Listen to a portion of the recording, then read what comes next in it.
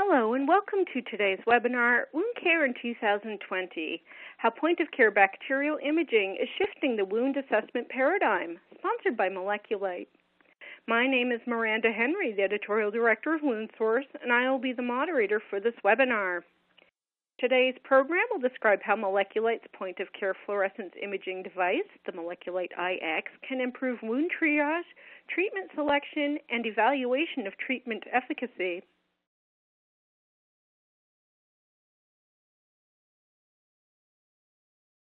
It is now my pleasure to introduce today's guest speakers, Catherine Milne and Jenny Hurlow.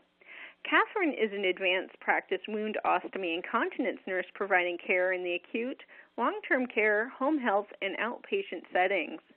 Jenny is a geriatric nurse practitioner and wound ostomy continence nurse who has 20 years experience managing acute and chronic wounds. Also with us today is Monique Rennie from MolecuLight. Catherine and Jennifer, thank you so much for joining us today. Jenny is going to get things started. Thank you, Miranda. Today, Kathy and I plan to discuss how MolecuLight has helped us to address some of the challenges we face in wound care. MolecuLight's Director of Scientific Affairs will first provide an overview of how this device works and the supporting clinical evidence for its use. Then Kathy and I will share with you how MolecuLight has altered our approach to wound assessment, how this document has improved our wound hygiene, and how it has helped us with wound dressing selection. Finally, we'll share how this device has helped us to deliver effective wound care more efficiently during and certainly after our challenges with COVID-19. As we all know, chronic wounds take months and years to close. And we have found through the literature and the science behind wound care that a lot of this is related to bacterial overload. We have known that infection can impact about 80% of the reasons why our wounds don't heal. And although we've considered these things critically colonized, you know what, we're really thinking that these are indolent infections that we are not really aware of. So now we have a device to help us. Cellulitis is the most common cause of readmission to hospitals, and which has financial impacts for all, both acute care and home care and for long-term care. And we also know that infection is the most common cause of amputation. The current standard for evaluating a wound for signs of infection such as redness, heat, odor, or pain is subjective, therefore can lead to delays in diagnosis. Further, these signs of infections may be blunted in some patients, therefore leading to misdiagnosis. Wounds without the classic signs and symptoms of infection may still harbor concerning levels of bacteria that can promote infection, especially on a compromised host. Currently, wound care lacks the tools to help providers with this point-of-care decision-making. This is an example that Jenny was talking about in a wound that doesn't have a classic sign of infection. So I think most of us would say and question, is this wound infected at all? And a lot of providers, whether you're experienced and maybe not as experienced in wound care, have to think, am I culturing this? Should I culture this? And if I do culture this, where would I take that culture from? The old saying is you can't find a fever if you don't take the temperature. Well, guess what? You can't effectively treat what you can't see when it comes to infection. And now we have a device to help us. Behold, we have a wonderful new device to share with you today, which has the potential to change your wound care practice. MolecuLight is a device that allows visualization of bacteria real time in your wounds to allow immediate diagnostic feedback. This device has a long battery life and is very easy to carry to and from all of your work settings.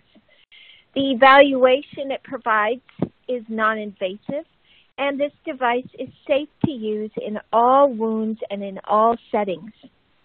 So first up is the Director of MolecuLight Scientific Affairs, who would like to speak with you about how this device works and share some of the evidence behind its use. The MolecuLight iX uses fluorescence imaging technology, a safe violet light, and it's violet, it's not ultraviolet, so it's entirely safe, excites the tissues and other components in and around wounds. And those components send back signals to the device. Tissue appears green, and that's due to matrix components such as collagen and fibrin sending back a green signal. And most bacteria fluoresce a red color, a result of porphyrin production. Porphyrins are endogenously produced by these bacteria as part of the heme pathway. Now, uniquely, Pseudomonas aeruginosa fluoresces a cyan or blue-green color, so clinicians can immediately know that that species is present in the wound and target it.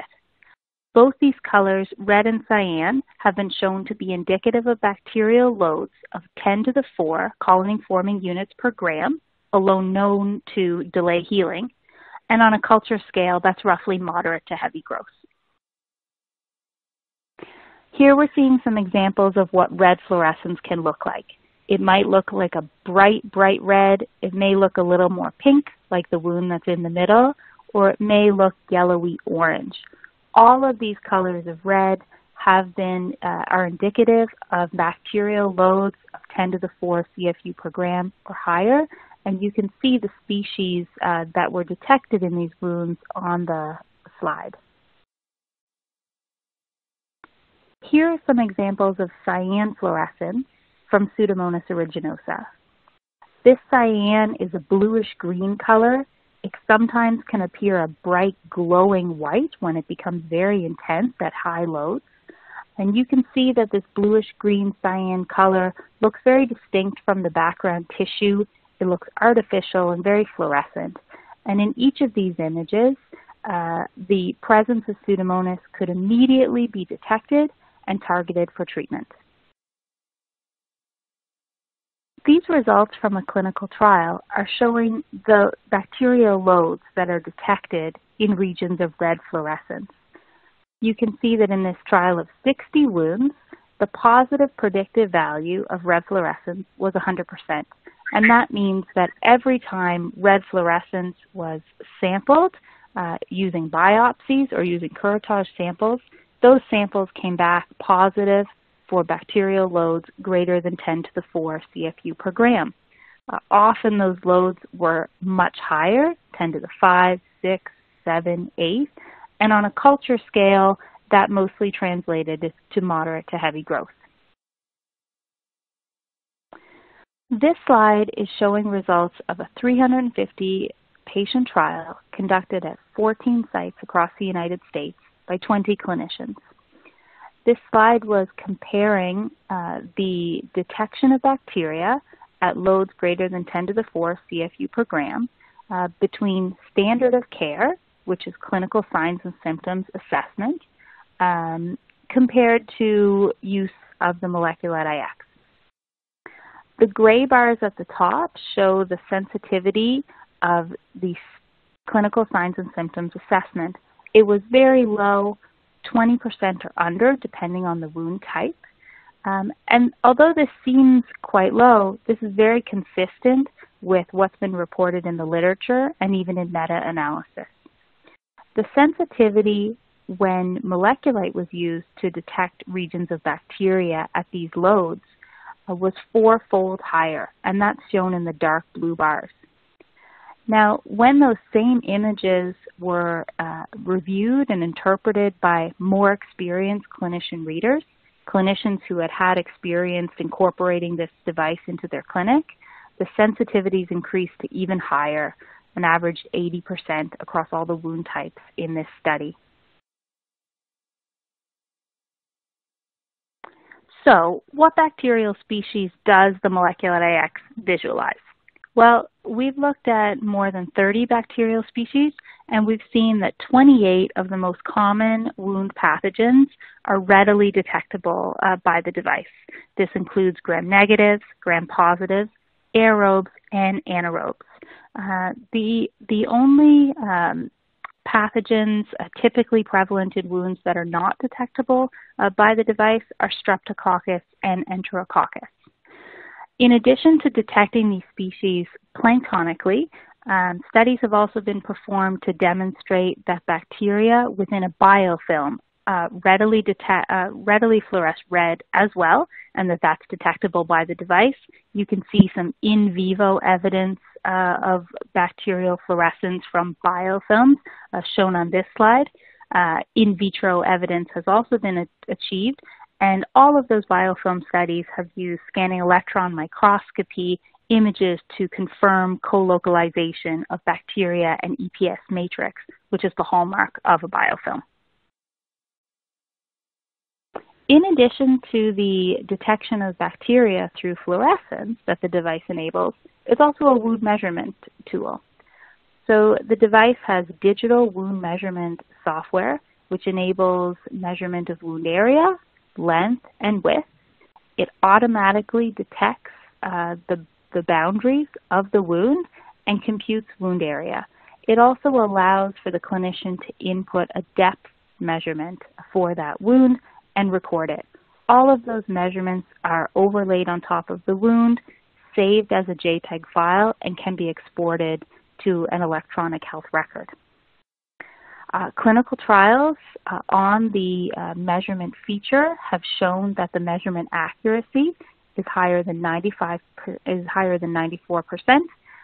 and there was very low variability between clinicians using the measurement function. Having the ability to track wound area over time, in addition to bacterial presence over time, is very powerful. This is a 12-week case series that monitored both of those parameters over the 12 weeks in 11 wounds. And what it found was that red fluorescence in the wound persisted on average for almost 4 weeks. Red fluorescence in those wounds was aggressively targeted with debridement, occasionally antimicrobials, but importantly, no antibiotics were used in this study. None of the wounds healed or entered a healing trajectory while red fluorescence, indicative of bacteria, was present on the images.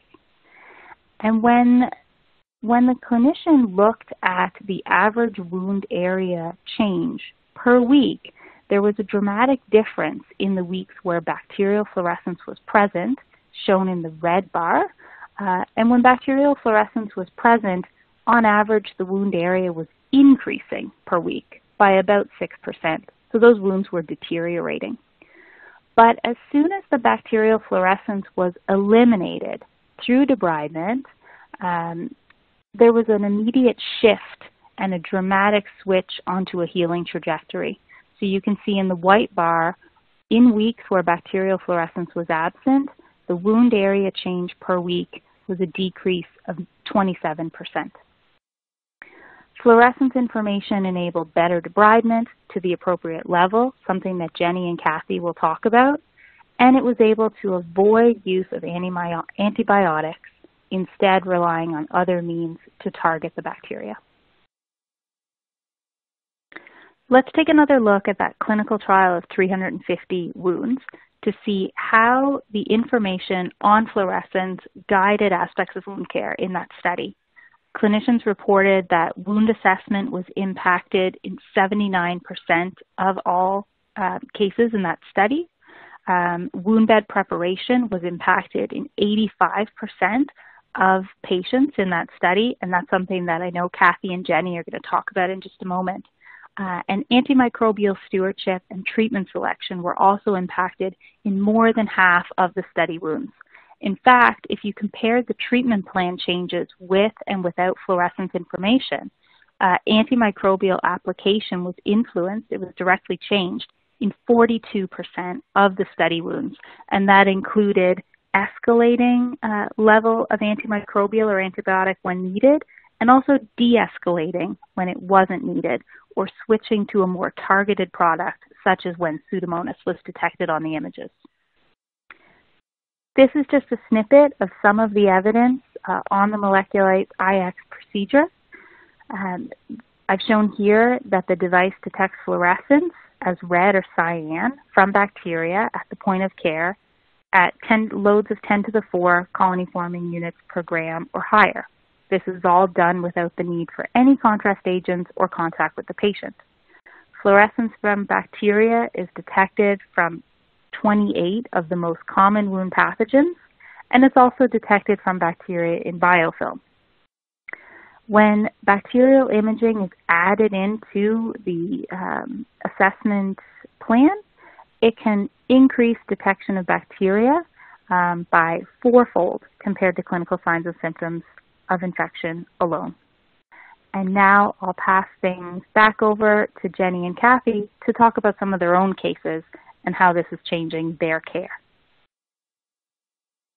Before Jenny and I share our experiences with you, I showed you this picture earlier on in the presentation.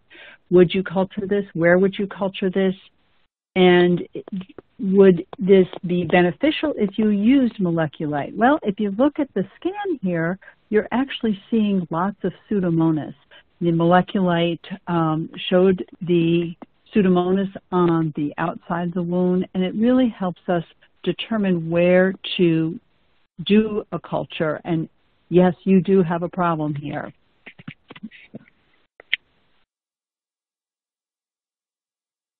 So how is MolecuLight changing our practice and should be considered for your use when you want to change your wound care practice? Jenny and I are going to share some things about our experiences.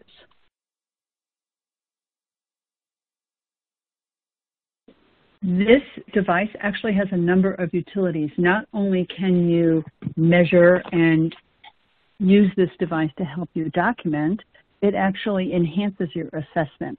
Jenny's going to talk a little bit about wound hygiene in a little bit more detail, but it really has helped me improve my assessment skills and improve the way I do wound bed preparation.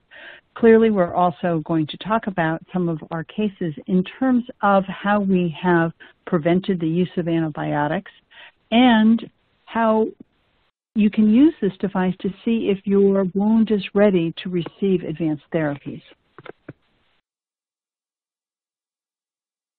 How would you measure a wound like this? And one of the things that we find in terms of reviewing cases, especially for legal issues and also for quality concerns, is the variety of wound measurements you will receive.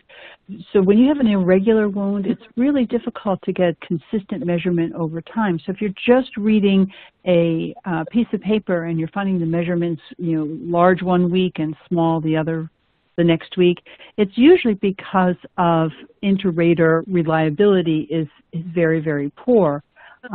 You have people who go from acute care to long-term care to home care, and everybody measures a little bit differently, and sometimes they use rulers that are not exactly calibrated and equal in its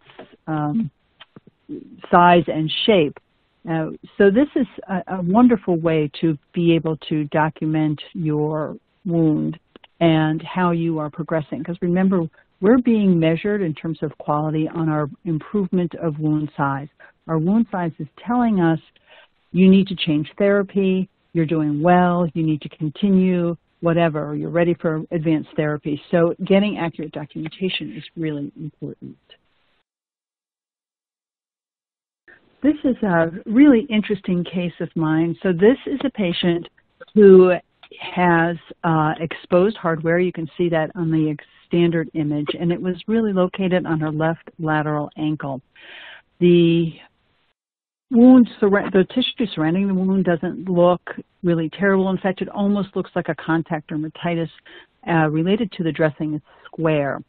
She has cellulitis, and it was very difficult to actually determine this because when you see on the left-hand side, the upper picture, you have two legs that are very, very red. She has lymphedema, so it's hard sometimes to determine whether you're looking at gravitational erythema or cellulitis. When I did an infrared measurement of both legs, it was clear that I do have cellulitis of the leg. So we assumed that this patient with exposed hardware in a healthcare setting where this patient was residing would have MRSA. So we did do a MolecuLight scan of the wound, and guess what? We have nothing that is fluorescing at all.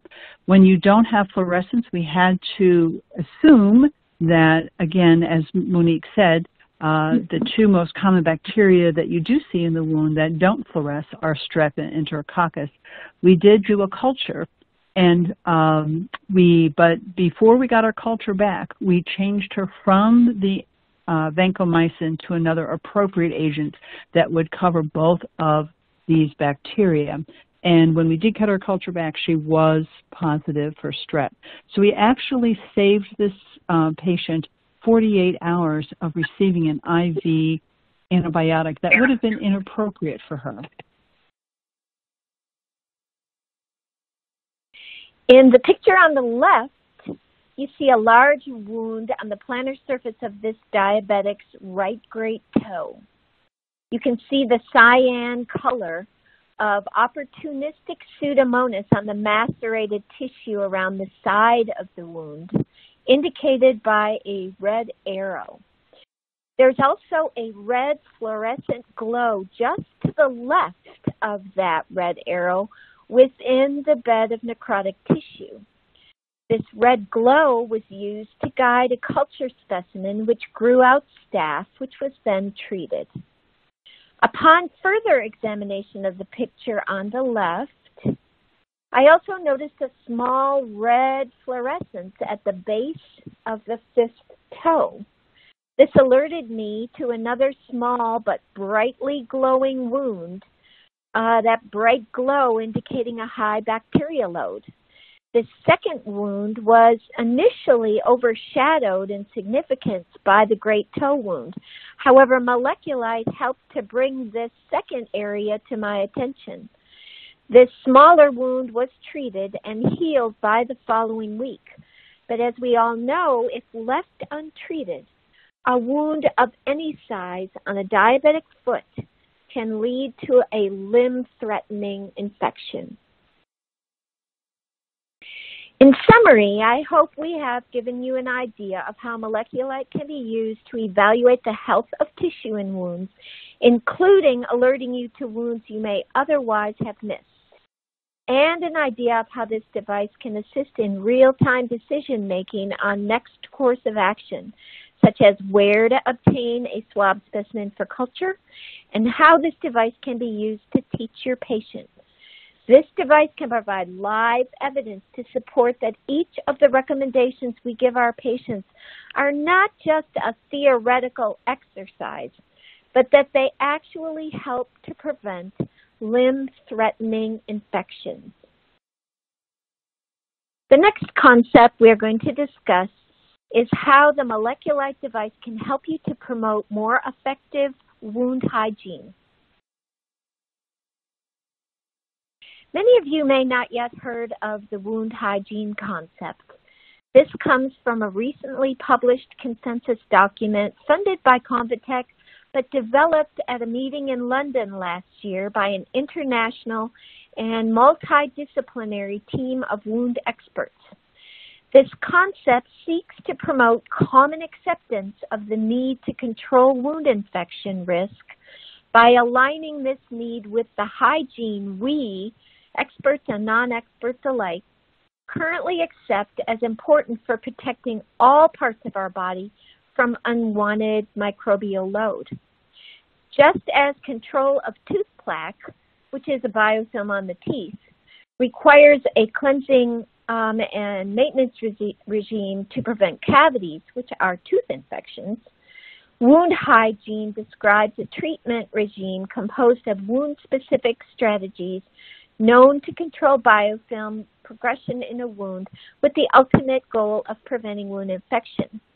One of the key things that this MolecuLight device, or MolecuLighting a wound, which is a verb, if you MolecuLight a wound, this will guide you through a more thorough refashioning of the wound edges, listed in the third phase of wound hygiene, by showing that in some cases this step 3 must involve more than simply removing callus so as to free up epithelium for migration across a wound.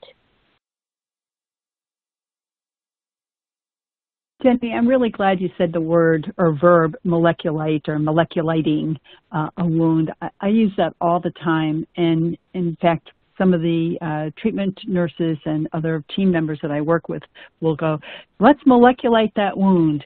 And so it really will become its own way of guiding assessment and treatment in its own right, so to speak. This is a case from Rosemary Hill in Canada where she really demonstrates the importance of wound hygiene. I think a lot of us look at the wound, and especially this one, it's nice, it's pink, it looks good. When she scanned the tissue, you can actually see that while the wound is pretty good, blood is actually dark, and you can see the dark in there. The surrounding tissue shows a lot of hyperkeratosis and a lot of Pseudomonas around that bacteria. So what she did was looking for the ability to try out her wound cleansers. And so she used her saline cleanser, and then on the second scan, she used a non-cytotoxic cleanser, and this was the first one. And you could see a little bit of improvement. And then she actually did a third cleanser. And what she found is actually that third cleanser was superior. She was able to have real-time data and then data that actually people can respond to because it's a picture. And she took this to her value analysis committee and was able to make clinical decisions on objective data. So it's a great device to use to help substantiate your clinical choices in terms of products and in care. I don't think anybody listening to this webinar would disagree that this wound needs debridement. And when you really look at it, you would be focusing a lot of your time and effort probably on that lower edge where it's macerated. If you did do that, you would probably miss that little red area up at top where that small arrow is. And this is a great way to determine if your debridement is appropriate, and not only in the level of depth, but also in the placement of your debridement. And so you can keep on, quote unquote, moleculating your wound as you debride to get some real-time feedback on your performance and how you are improving that wound bed.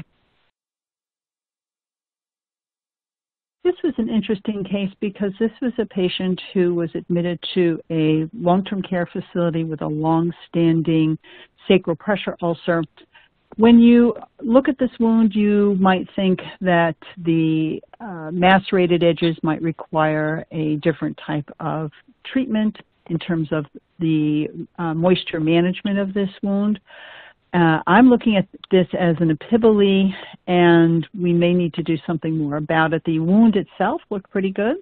When we scanned the wound using the MolecuLight device, you can see that the wound is harboring both Pseudomonas and the the red coloring. And when I approached the surgeon who was managing this patient on the outside about the epiboly, at first he really wasn't overly enthusiastic about doing a more extensive surgical debridement on this patient to manage this epibole. But when we showed him the scan, he was really impressed and really became a lot more interested in trying to reduce the amount of bacteria in the wounds and treat this epibole. So it really worked to help facilitate collaboration with this patient. So this was a diabetic foot ulcer on a middle-aged patient with neuropathy. The debridement of callus revealed profoundly macerated tissue, which is not an uncommon finding in this case. And after MolecuLighting it, I saw a lot of bright red fluorescence indicative of bacteria. Additional debridement was performed to remove bacteria-laden tissue, which you can see surrounding the ulcer's bed. Removing these bacteria decreases local bacteria load, logically decreasing risk for development of resistant wound infection, which would increase and if you debrided it, would increase the likelihood of uncomplicated wound resolution. So looking more carefully at this last picture on the right, you can see that the peri-ulcer fluorescence has decreased. But what else do you see? Interestingly, this last photo picked up another wound developing in the web space between toes 1 and 2, picking up a significant bacteria load in this somewhat obscured site. This alerted me to another wound, which thankfully was therefore caught early. The macerated tissue was debrided, the wound was added to the plan of care. Then I used this device to enforce the need for this patient to participate in his recommended dressing changes, offloading, and blood glucose control. These diabetic foot ulcers were both fully resolved in 1 month without complication. This is a step-by-step series of photos from a debridement case study. You can see how the debriding progressed from initial presentation where undermining was suspected, then initial debridement that revealed the red fluorescence, including the side abscess. The clinician debrided further to clean off that fluorescing tissue and then performed a betadine soak after all debridement possible was done and took a measurement of the final wound.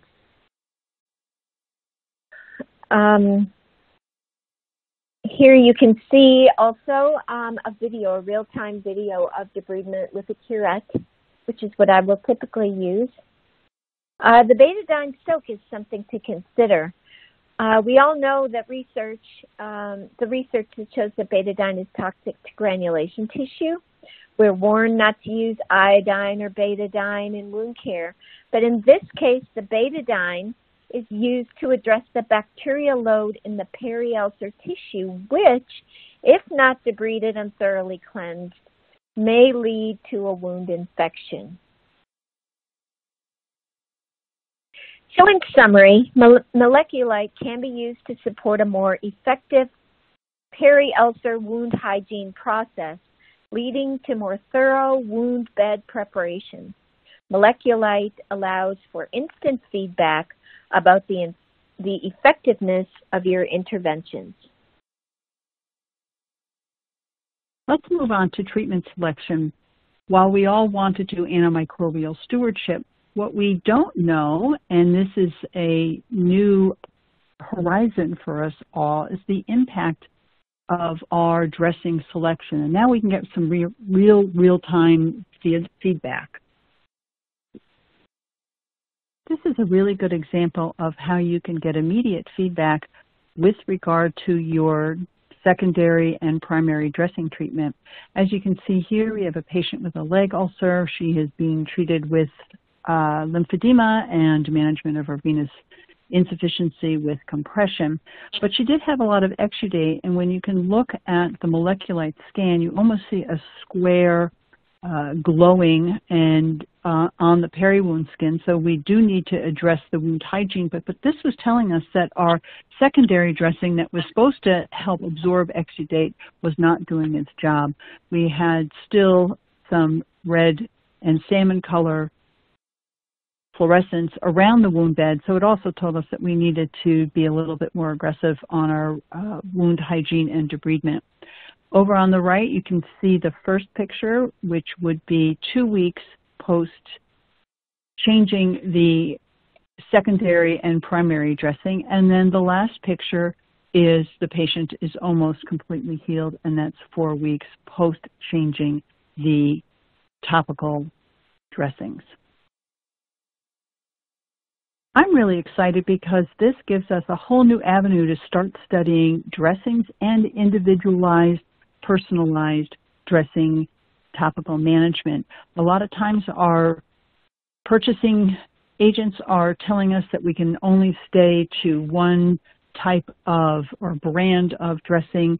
A lot of times we are told that things aren't available. But again, I think when we personalize our treatment management, we will be able to improve our outcomes. When we're looking at bundling costs in the near future, we will find that when we do have more availability of different types of products, then we might also be able to improve care and actually save money in the long run. And again, having some objective data to show people that changing dressing regimens and having a wider availability of products can be helpful. For example, you can see on the left-hand side, if you saw this patient and you saw the tons of drainage coming out of this thing, of course you would change the treatment because you want to control exudate. And you do see a little bit of red in that dressing. So we did change the agent, and when we saw the patient again, we were very pleased looking at the reduction in exudate. We were patting ourselves on the back. But then when we did a MolecuLight scan of the device or the dressing itself, and the thing glowed. And so what we really were looking at is we now have Pseudomonas, and we actually had to change the treatment again.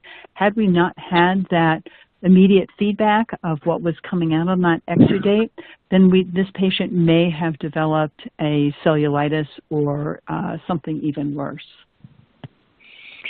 This is a left trochanter pressure ulcer on an elderly female with direction, but also a woman who's blessed to have a loving, dedicated, supportive husband.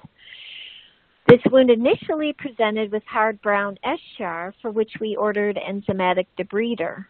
Now, in an ideal world, I would have wanted an antimicrobial secondary dressing, but in the outpatient setting, at least in the U.S., this can be a home health cost challenge because many of the antimicrobial dressings most of us are aware of as being safe with the debriding enzyme are considered too expensive for home health and often substituted by outpatient DME providers.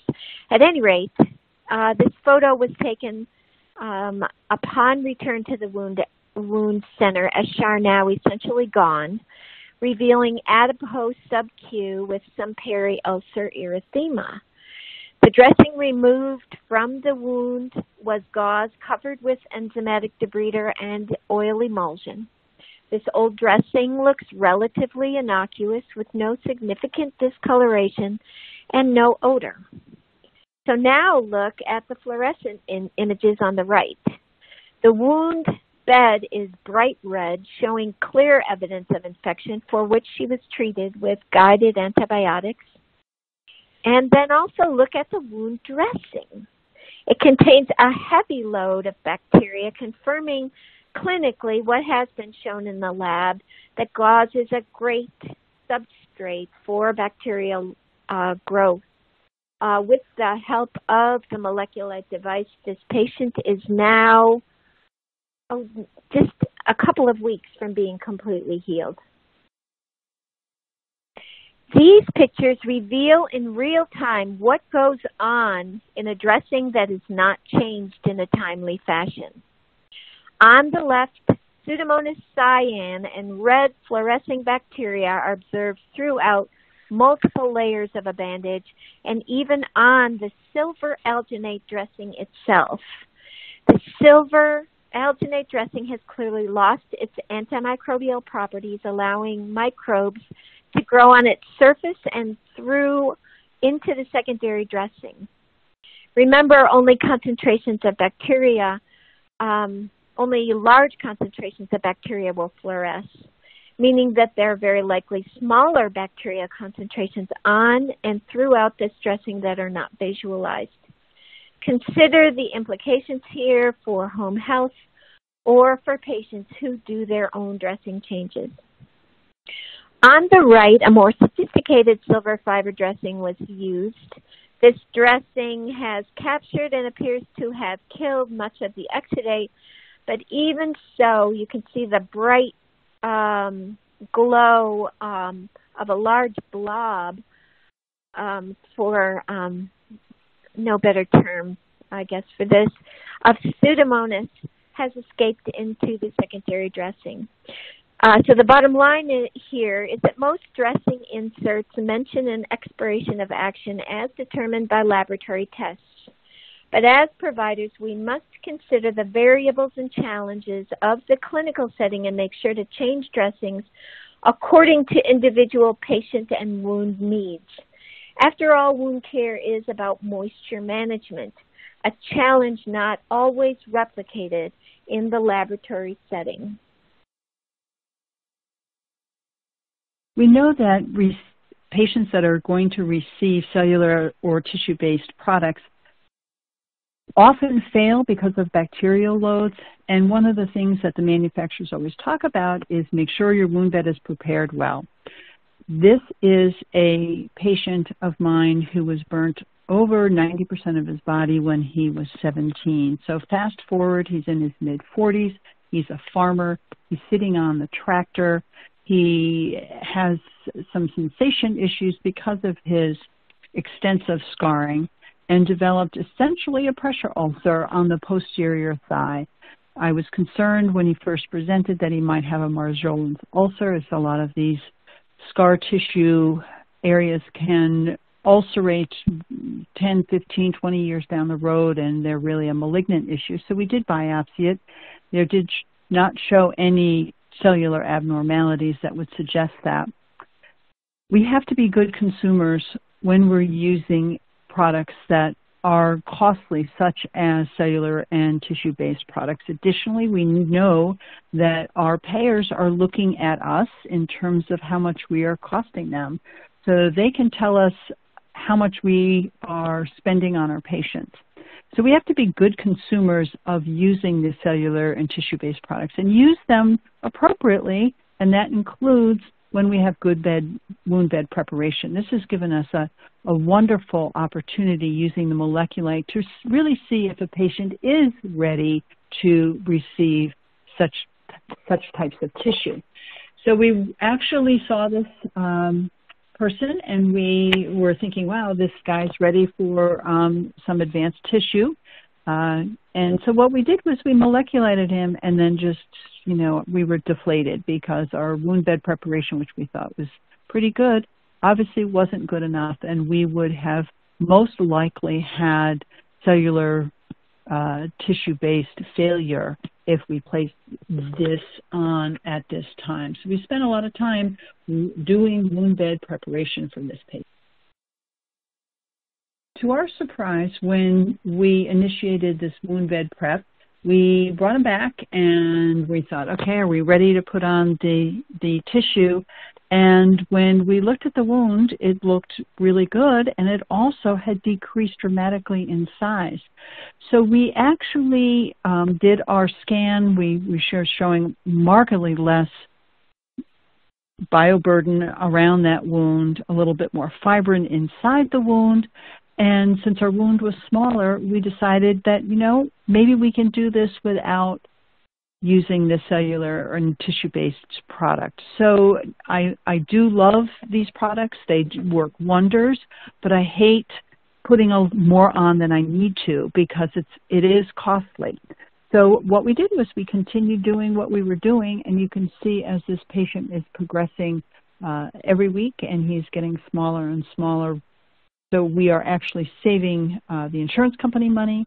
We are saving this patient a number of transportations back and forth from the wound center because he only needs to come once a week. We would be certainly a lot more aggressive after placing a cellular or tissue-based product, especially on a posterior thigh. We would be very worried that even if we would use negative pressure as a bolster, that we would dislodge and not get the results we wanted.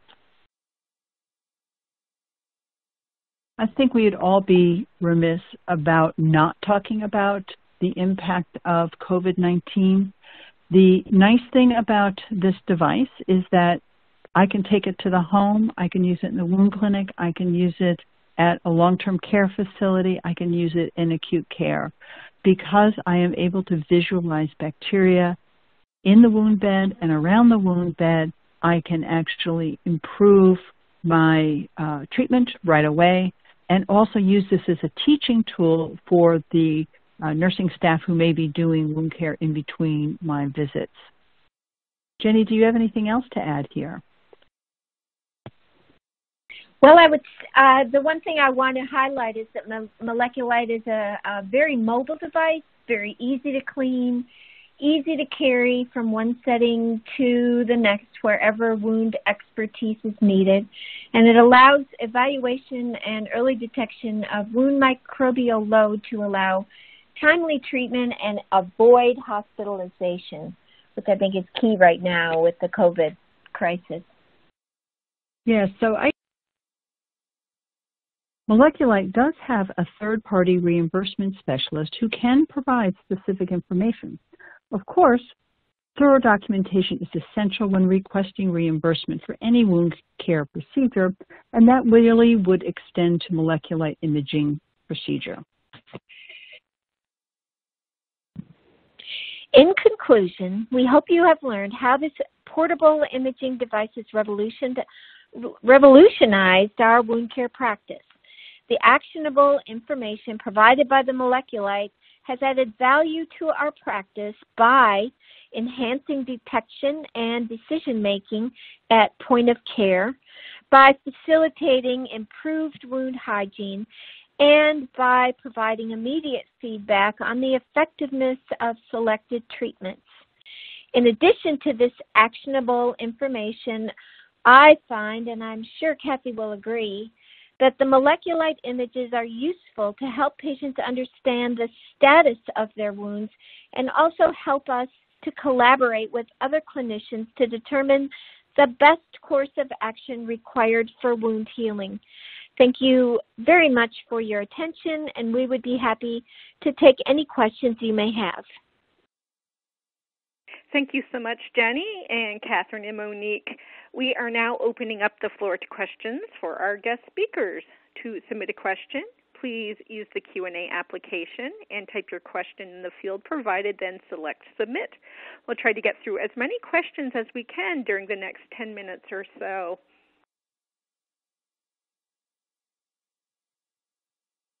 Now for our first question. Monique, does the device image bacteria and biofilm at a level below the wound surface? Hello. Yes, the device does measure bacteria that's both planktonic and in biofilm. The device sees down to a depth of about 1.5 millimeters into the tissue, and that will depend based on the tissue type, how deep the device can image, but it does do surface and subsurface. Great. And how reliable are the results in terms of detection rate and positive predictive value? Great question. Great question. So studies have consistently shown that the positive predictive value of these red and cyan colors is above 95%. That's been shown across multiple site clinical trials around the world. And so clinicians can be very confident when they see those colors on the image that it is associated with the presence of bacteria at high loads. Thanks so much, Monique. Now, before our next question, I'd like to ask everyone in the audience to please take a moment to complete our quick poll, which should display on your screen here momentarily. And this will just help us find out how many have joined us for today's session.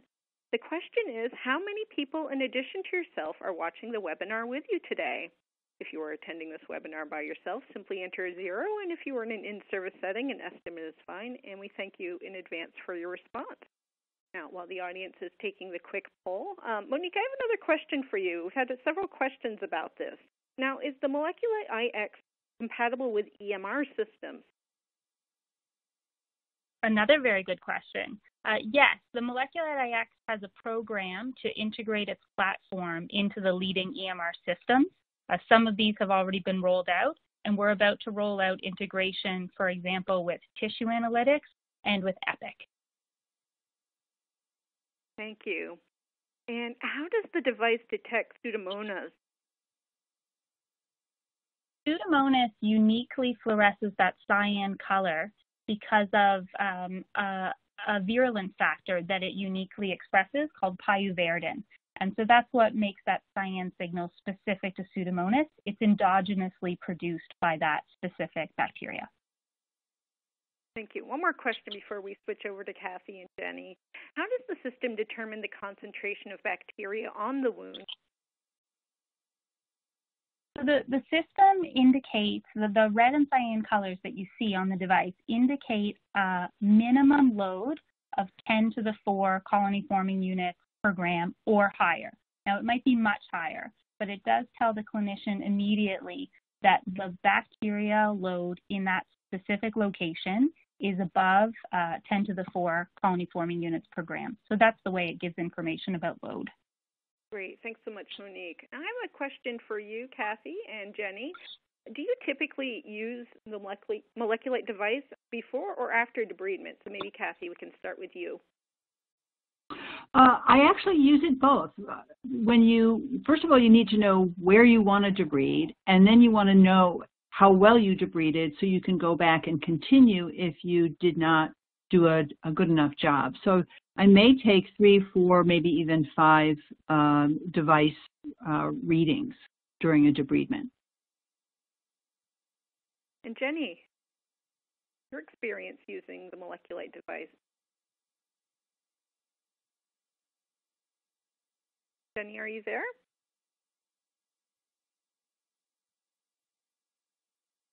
Hello? Sorry. Hi, Jenny. Can you hear me?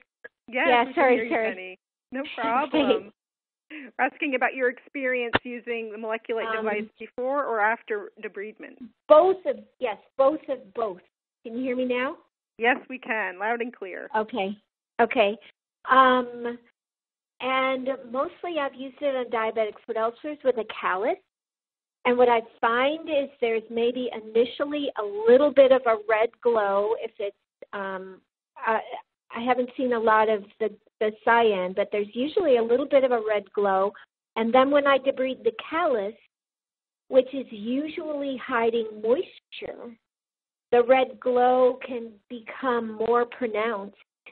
And then I continue to take pictures between debridement efforts because I want to debride the red glow. Like I showed in one of the cases that I spoke about, you can actually remove the bacterial load, which could have otherwise led to an infection.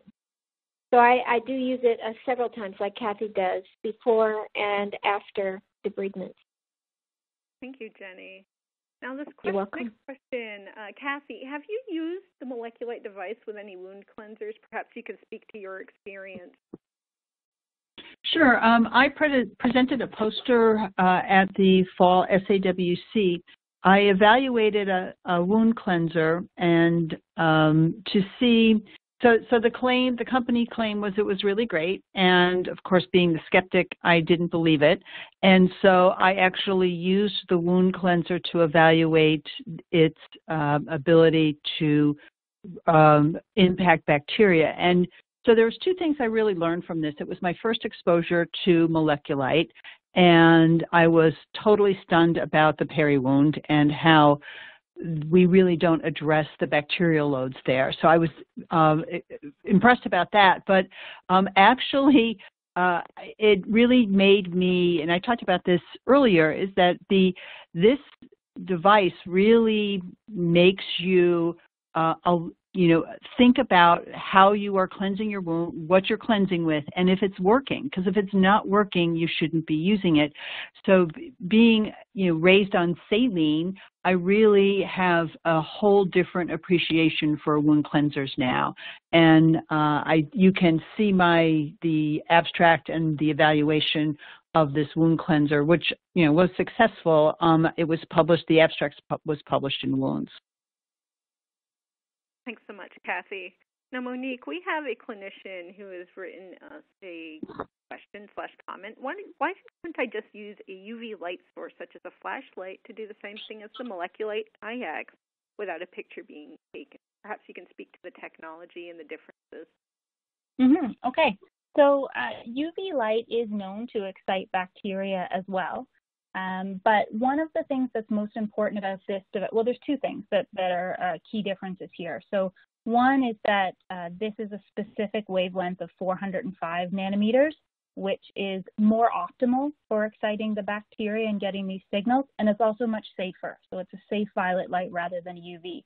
But the other very important piece is that the device has custom proprietary optical filters built into it. So many of the colors that come back from a wound get filtered out. If you didn't have those optical filters, so many signals are coming back from tissue and bacteria that it's impossible to distinguish with this high reliability and accuracy what's what and what's really bacteria. So the diagnostic accuracy measures that are so high with the device would certainly not be so. Thanks so much, Monique. And we have time for a couple more questions. So, Kathy and Jenny, how long have you both been using the MolecuLight system, and how long did it take you to get proficient in interpreting the images? Perhaps we can start with you, Jenny. Thank you. I have been using the MolecuLighting since about January of this year, and I found that the red fluorescence was easy to pick up. I had a little more challenge differentiating the cyan green with the green of fibrin, but I believe I have it now. And the reps are very helpful. Kathy can probably talk more to that, but the company reps are very good at teaching. You're welcome. Yes, Jenny. I would agree, Jenny. So I was using the MolecuLight in 2019 again to evaluate wound cleansers, and then I moved on to some other dressings. And then based on that experience, I bought a MolecuLight. During the onboarding process, the rep was totally wonderful. They flew out. They spent hours with me because I kept on peppering them with questions, and they were really, really patient. Yes. I will say that there is a learning curve, and the more you use it, the better you get at it. And so, but I've been using it consistently since January. So, it's fine tuning. And they're always available. Like I have called Monique and I've called the rep and say, hey, what am I seeing here? Or my trainer. So it's been really helpful. The support's been phenomenal. Thanks, Kathy. We have time for one more quick question. This one's for you, Monique. How much does the MolecuLight device cost, and how is it reimbursed? Number of questions from the audience on these two matters. So we heard about reimbursement right at the end of the presentation. I believe it was Kathy who mentioned that there are 2 CPT codes that are becoming active starting on July 1st for the MolecuLight IX procedure. And our sales team can get interested parties in contact with our third-party reimbursement specialists for specific details on how they would be billed and documented. In regards to cost, the pricing, of course, varies slightly by geography. So for questions about the cost of the system, the MolecuLight sales team will gladly respond to anyone who's interested right after this webinar to discuss some of the many methods for acquiring the system, including options for leasing or for purchase. So there's various options. Thanks very much. Thanks, Monique, and thank you, Kathy and Jenny. That's all the time we have for today's webinar. For those of you whose questions were not responded to during the Q&A, a MolecuLight representative will follow up with you after the program. And if you have additional questions about today's program, you may contact MolecuLight directly by submitting an email using the Contact Us application found in the bottom tray of your console. You may also indicate your interest in learning more about MolecuLight by participating in our brief exit survey. As a reminder, we have included a link to additional topic resources available under the resource document icon, so please be sure to review these resources at your convenience.